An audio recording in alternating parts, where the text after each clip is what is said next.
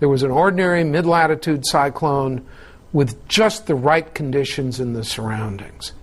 You see the little semicircular dents in the clouds here, and you see the purple there.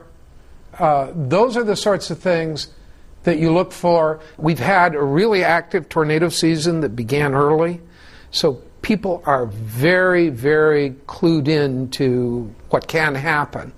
And instead of ignoring warnings, they're taking it really seriously. This is not good at all.